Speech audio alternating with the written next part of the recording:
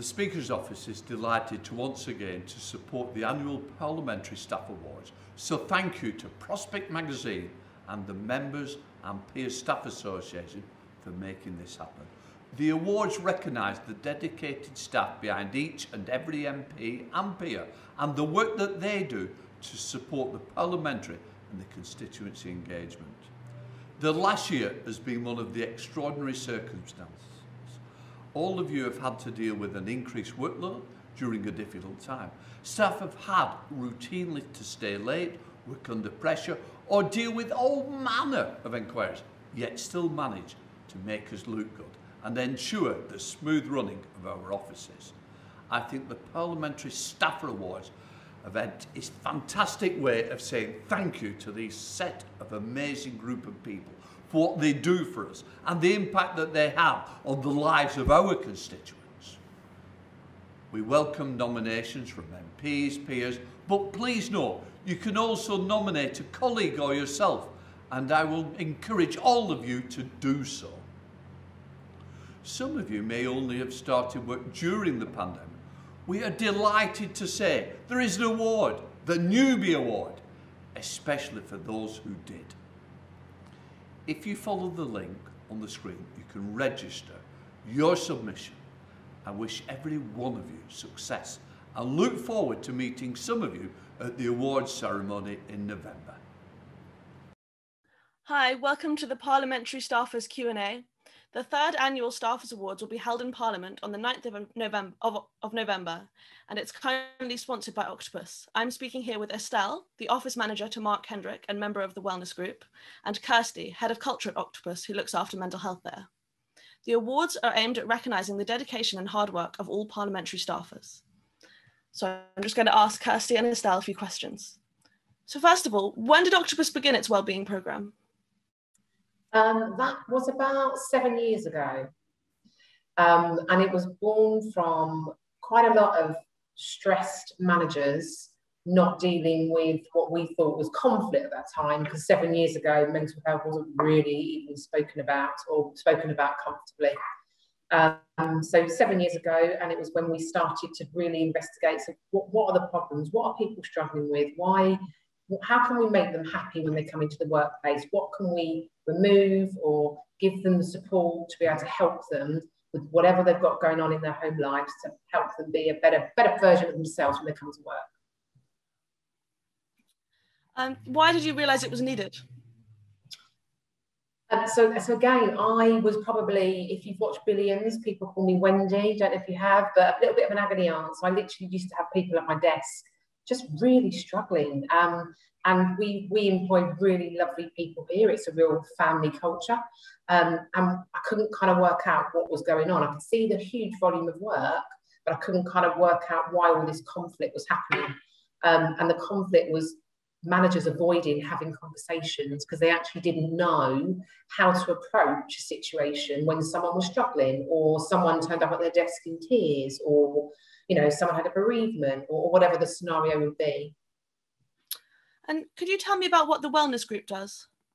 Certainly, yes. So the MP Staff Wellness Working Group, or WWG for short, is it's made up of staff members. We all work for members of Parliament up and down the country. It's totally cross-party as well, so it's non-partisan. And what we try and do is we try and not only represent with the House authorities and IPSA and any other sort of organisations how important the well-being of MP staff is, but we've put lots of support in place as well. So we've got a SharePoint site, we do monthly virtual meetings with guest speakers, which they've all been happy that we've recorded those and we provide those to everybody as well. So yeah, we're just really there to try and help our colleagues who are in a very similar situation to ourselves, to navigate what can sometimes be a very traumatic and difficult job to do. Thank you. And this is for both of you. How did Octopus and the Wellness Group start working together? Oh, sorry, Kirsty. Okay, so I wish you first. I was going to say, so Prospect very kindly introduced us to each other, and I think that we have got a lot, so much in common. And we've got so much that we can learn in Parliament from what Octopus are doing in-house for their staff wellbeing.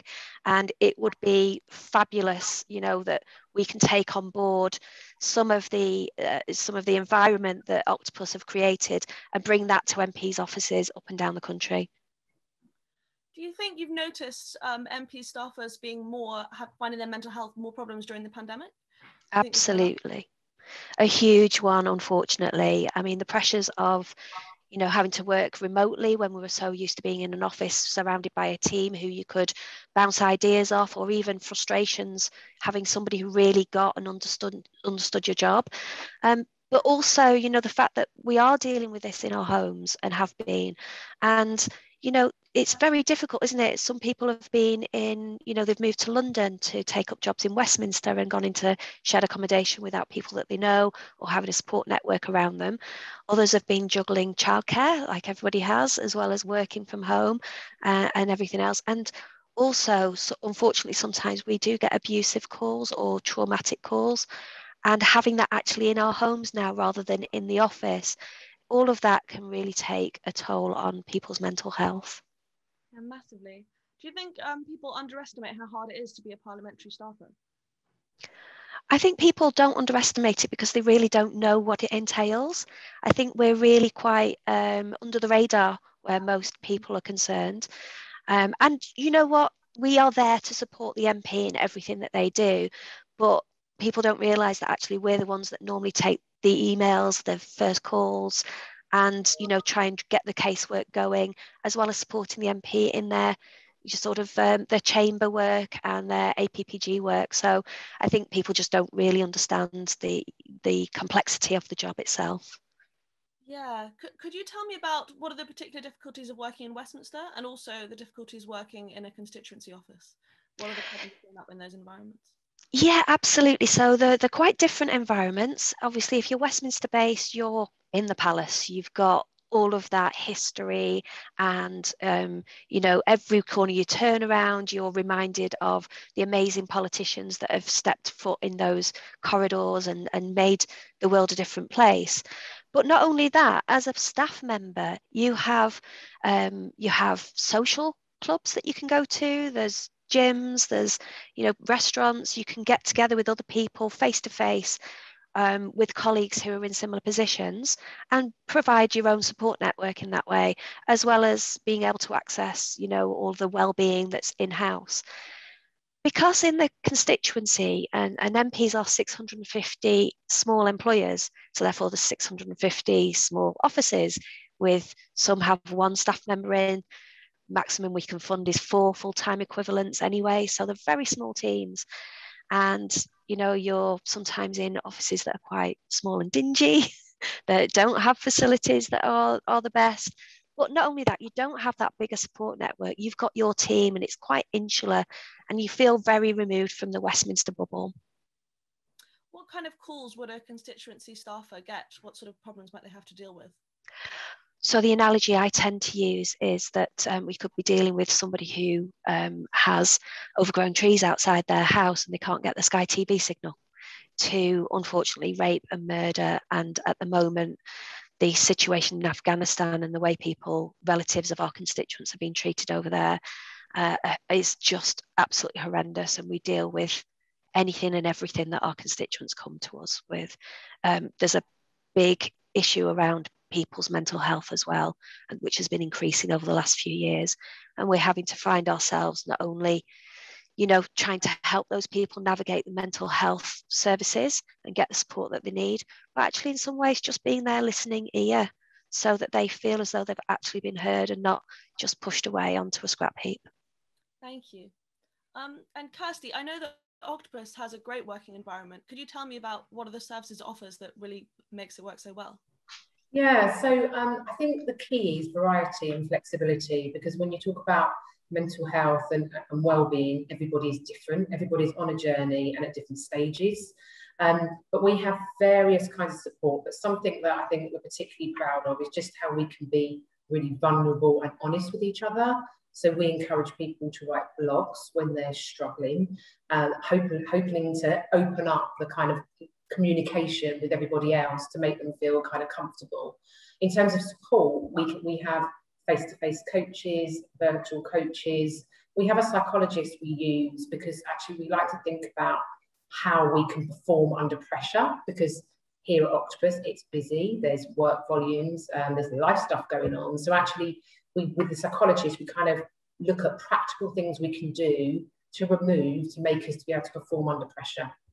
There's various things like mindfulness, there's various things like CBT, therapy, various, but we've got literally on a spectrum from preventative, so I'm just not feeling okay, to extreme, I could be self-harming, I've got more of a serious condition. So we've got everything on that spectrum to offer unlimited to all of our staff and their partners as well. How has the wellbeing programme developed over time? So it was only me originally, and then do you know what, with the people here, they just wanted to get involved. So we built out what we call champions. We've got about 17 people across the business that volunteer over and above their day job to communicate, engage, go to team meetings, share examples of their own experiences, talk about, you know, new initiatives that we can kind of help with. So we kind of use staff around the business. So we've got people in each team looking out for each other, because we kind of recognise different teams are struggling with different things at certain times. Do you find that there's a different way to help younger employees and older employees? Do you use different programmes or different services? Yes, so I definitely think probably the older generation probably took a little bit more time to feel comfortable talking about this. It was very much taboo in the beginning, but actually we worked with our senior exec team to actually ask them to talk about their own experiences at home, and I think that really helped. I think younger people, we have a service called Shout that you just text. It's a 24/7 line, open, available, you know, to everybody. And I think the younger generation much prefer the kind of the text message engagement initially. So I think there's, again, varied samples, but I think your question to Estelle around COVID, for us, it has fast forward things. So pre-COVID, we were using a company called Sanctus in the preventative space. Just with the volume of complexity with COVID, it's now pushed us into deep therapy and deep counselling. That's our sweet spot that most of our staff are using quite regularly, actually. What did you find the best way to build trust with employees so they felt comfortable using the services? Did that take time, or was it? It did, and I think it started with me being really vulnerable about my own experiences, and then gaining people to kind of help be honest and vulnerable. And actually, vulnerability is a key leadership trait that we really value here at Octopus. It's one of our values. So it kind of linked with the culture we were building at the same time. As I say, that there'll be some people that feel more comfortable than others, but I think that the personal connections, the personal stories, that live, oh my God, I'm not the only one going through it scenario, is where people latch on and then engage. Thank you. And I guess, yeah, for Estelle as well, did you find it hard initially to get staffers to sign up to wellness group programs and services, or was that difficult to build the trust with different staffers across parties and things? So a little bit, yes, absolutely. And one of the complexities that we have is that we don't have the IT to be able to just communicate with all staffers all at once. So a lot of it's had to build by word of mouth. So, you know, if I go into a meeting, I'll tell other people about it, and the same with the other committee members. And fortunately, you know, we've got quite a few members now who pass it on to colleagues. There's also, you know, we do, when we're doing recordings and things, we will quite often turn the camera off and say, right, okay, you know, somebody wants to talk now, or on the chat, you know, I will read things out anonymously so that people can get answers, but then don't have to feel as though they've got to share themselves or their experiences. So it's built up. It is difficult, and it's very difficult to reach everybody, and I think that's our major problem. And we would like everybody that sees this to, you know, just click on, everybody's got a desktop icon now through Parliament because the house services have been brilliant. Just click through on that WWG desktop icon, send an email through and join our mailing list, and then we can just keep in touch. And we're also there to speak to from a peer group perspective as well. How often do you speak to some staffers?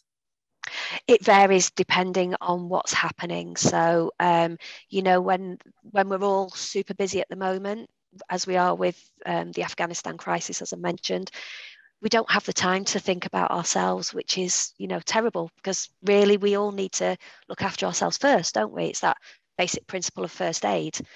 Put your own oxygen mask on first before you help others. But that falls way by the wayside when your inbox is just constantly on the go. So it can vary from a daily basis to, you know, at the moment, we've not really spoken to very many people because we're all just heads down, getting on with it, and then we deal with the repercussions afterwards. Thank you. And this is a question to you both. If you were giving advice to an employer in any office, what would you say are the main ways they can look after staffers' well-being? So for me, it starts with that trust and confidentiality. So being willing to be vulnerable and available to speak. We don't expect managers or leaders to be experts in any of this, but I think being approachable, giving people the time and the space to be able to talk and know it's trusted and really confidential, I think that goes an absolutely long way.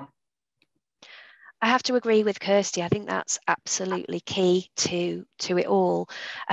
Just to add on to that, what I would say is that, you know, if you give the time to your employees, to your team members, to be able to approach you and feel valued, you know, knowing that somebody's there to listen to them. Little things like, you know, if you've got to go for a medical appointment, that's so important. You shouldn't have to come out of your time owing or your holidays. It should be your health has to come first. But that builds a strong team. It builds people who are then committed to your organisation and to your business as well. And you'll find that your productivity and your dedication of your staff goes up if they feel as though they're valued in the workplace. Fantastic. Thank you both so much. Really enjoyed that chat. Please remember to enter the awards. Entries close this month, and the awards will be held in Parliament on the 9th of November. Thank you so much. Thank you.